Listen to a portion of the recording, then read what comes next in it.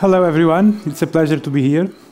And I start showing some of the images of our festival, the Boom, that is held in Portugal since '97. And actually we say that we do a temporary city with a festival inside for a week. This place is inland Portugal, around 3 hours from Lisbon. And we went there for the first time in 2002. Nowadays the festival has an economic impact of around 56 million euros in Portugal. Most of the suppliers, which are around 200 suppliers, 90% of them are Portuguese. And through what we have been doing in Boom, we have been not only making a festival that transforms people from all over the world, but can also transform the community around us. Our festival has 40,000 people from 175 countries, which for many people is a paradox. How can something be sustainable with so much travel?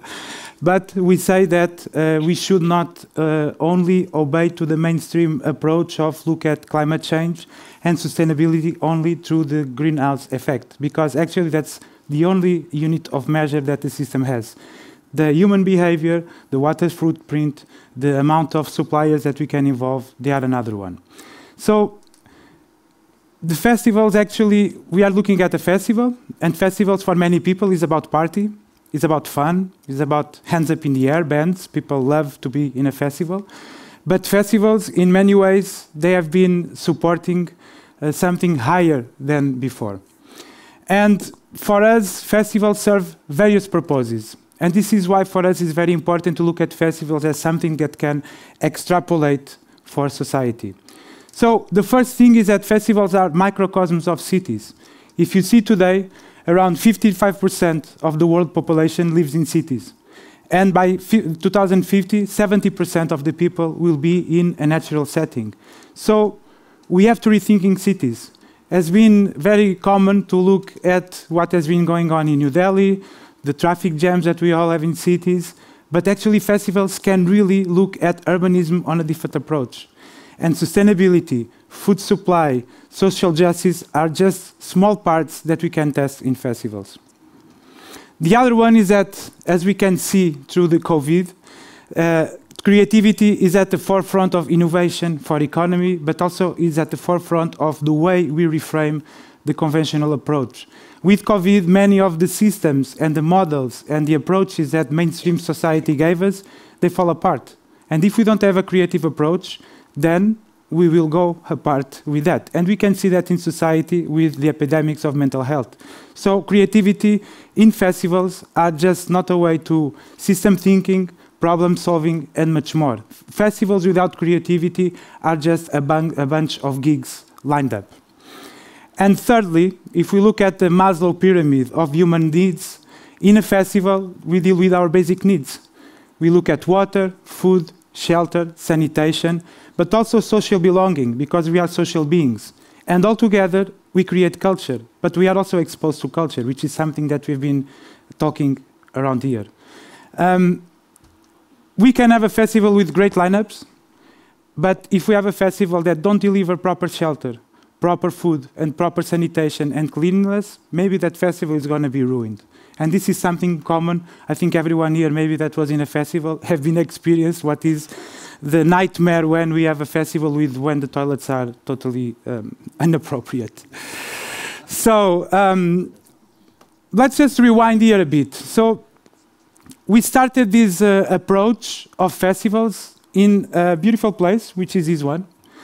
And this is the Boomland. This is inland Portugal, as I said. And back in 2010, we went to this land. In 2002, we were across the lake because we are an organization from Lisbon and other folks from Porto. And we decided in 2002 to move inland. And a lot of people were saying, why the hell do you go inland? The system is here in Lisbon and Porto. Why are you moving in? So we relocated everything there. We relocated our company, we spent a lot of time there, and we created something that was for us very important, which is, for us, a festival needs to support human transformation and land regeneration. And if we don't have a land, we are just making some superficial approach into culture. So we went there, when this photo was there was nothing there. There was no water, current water, there was no sanitation, it was just a beautiful landscape. And we had around 6 months to build infrastructure to hold, at that time, 20,000 people. So this place is inland Portugal. It's a beautiful place. This is the closest village with 80 people. The youngest person on this village is 65 years old. And the infrastructure of this place is only designed for 10,000 people. So suddenly we arrived in 20,000, and now we are 40,000. Imagine how can the whole region have a new approach into water, sanitation, etc. We are a major stress of that. But we are also, on another way, a major improvement of the social sphere. Because in this region, it's an elderly population. It's very beautiful, the landscape, but it's also one of the hopeless sides of Portugal, because it's highly dependent on state, lots of immigration, critical mass lost, and a lot of people are moving out. As you can see here, there is around 14% people lost from the two polls, survey polls, 2009 and 2020. The only increase that we see now, this is a Portuguese population, the only increase now that you see into this region is actually the foreigners that are starting to work at the festival, and they are fixating there. So we are watching a steady increase of the latest demographic poll due to the fact that the boom is there. But as I said before, we had to look at solutions. How could we turn that part, that other landscape that I showed before, into something that can hold a festival? And so we were looking at different technologies. One of the technologies that we were using and that we started to put a lens and to create a framework is permaculture. Permaculture, for someone that knows, is based on an ethics: care for the people, care for the earth, fair share. And there's a huge set of permaculture principles that are actually the network and the framework that can imply us to do a festival. So for instance, nowadays we have a water treatment station that can treat up to 7 million liters of water, which is all the water that we produce and consume at the festival. It comes from the public grid, and through some permaculture techniques, all that water now can be reintroduced to the land regeneration and reforestation. At the same time, all those images that you saw before, these videos, they are also done with several principles, especially like working with the landscape and never against it. This is why we can preserve and regenerate everything that we are doing. For us, it's not only about bringing people to have fun, it's really, as I said before, about land regeneration. And these are the design principles that we obey. It's a bit like in our lives. When we have some ups and downs, sometimes we have to zoom out and look at the principles at our core to see where is our roots. And permaculture gives our roots. This is the most important for us, is always, everything we do, for instance, a garden, is based on preserve and enhance biodiversity. So we introduce local species that are resilient to water. In Portugal, this year, again, in the winter time, 90% of the country was on drought. 2 years ago, 99% of the country was on extreme drought. So everything that we do, it has to be working with nature and never against. And the festival has to mirror this when we are designing it. In this picture, you can see some small garden that we did. This is water that we introduced. And there is several species that are here. And now this was a land that was completely desert. And now you can see the frogs overnight to sing. So it's very possible to do this kind of regeneration works when we have proper principles. So now the cultural side, the social side. It's been really nice to see all the presentations here. Community is really there, very present.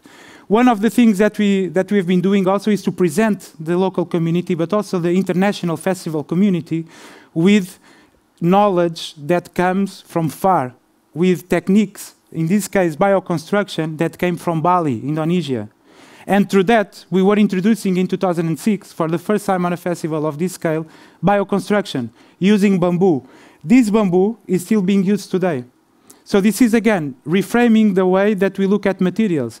What is sustainability? If we are still using bamboo that we brought from Indonesia, we are still reusing today, and we brought a bunch of Balinese architects and artisans, and they created a major impact in the festival industry that, of course, has the sensitivity to it, and also a major impact in the local population.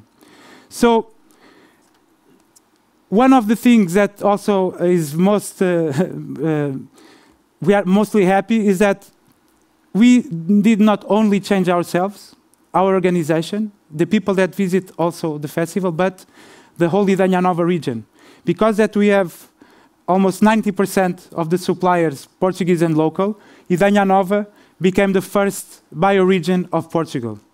And at the same time, because of the Boom Festival, they applied to become the first city of music in Portugal.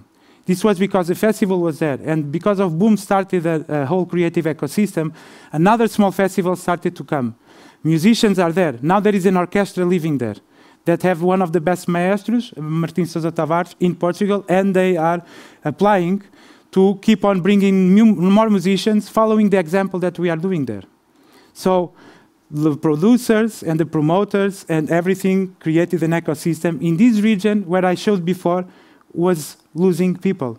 But through creativity, we are reframing completely the way of being inland. It's not about a rural area. It can be rural, it can be creative, it can be innovative, and we can regenerate not only the land, but also we can regenerate the whole situation socially. And it's about socially that I want to introduce the next slide, which is many times we are talking about sustainability on the outside, but what about us, humans? Ourselves, our teams, our organizations. Many times with our fast pace of festival production, we kind of lose it and we get burnout and we get stressed, and sometimes we are too much giving outwards and not feeding inwards. So it's very important that we also have a sustainable framework to be sustainable inside ourselves and our core group. So we use a technology, a social technology that we imported from Australia called Dragon Dreaming. Dragon Dreaming has its 4 quadrants. It is an updated version of the wisdom of the Western Australia Aboriginals and is based on 3 principles: preservation of the earth, community building, and personal growth. And so these 4 principles, which is the dreaming, the planning, the doing, and the celebrating, are something that we always need to have in a team. But it's also something that we should have inside us every time we go into a project, every time you go into something. So for instance, most of us in the cultural sector with COVID, we maintained ourselves in the dreaming and planning. We were not doing and we were not celebrating. And the celebrating here is not about going into party with friends and dinner out and drink and whatever. Celebrating is really about feedbacking and sharing and acknowledging and taking the awareness of the amazing things, the low sides, what we need to improve, that we did all together, always on a social approach. So actually now, in this event, we are finally on the doing, on the 3rd quadrant, which congratulations for the whole team to make it happen. But I think we all know how much only staying on the dreaming and the planning has been freaking out most of us in the cultural sector, because we were not going downwards in the doing, and also to finalize the cycle with the celebrating. And what you see below are some of our production tools that we apply on every part of the process. So we start with strategy meetings, mood boards, and then we create on the planning organizational charts, timeline spreadsheets, sheets, general meetings, protocols. This is quite common for everyone in the creative side. But then we start on the doing. We have to go on site, we have to build. And during the event, we have the event logs so that we know everything that is happening. And so with all of this, in the end, we have the celebrating with financial reports. That is very important for us to be sustainable. And the inventory so that we can reuse materials, but also some performance evaluation. And this is not about the standardized performance evaluation.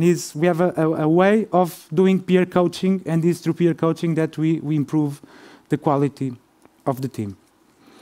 So let's try to wrap it up.